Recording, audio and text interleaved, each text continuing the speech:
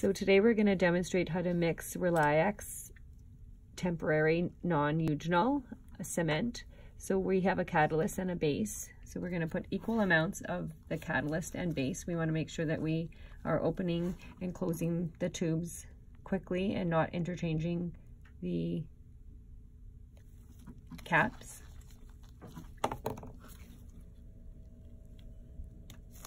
So that was the catalyst, and this is the base.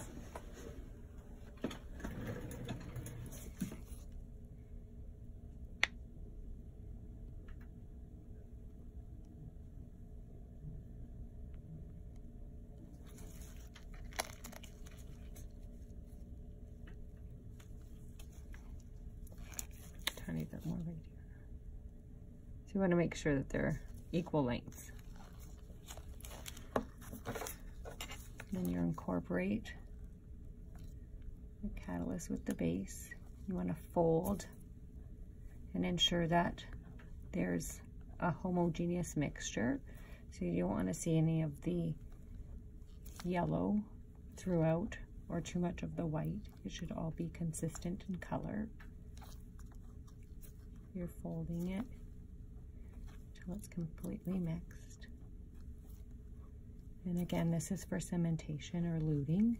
So you want to make sure that it also has a consistency that's a little bit stringy when you pull it up from the pad.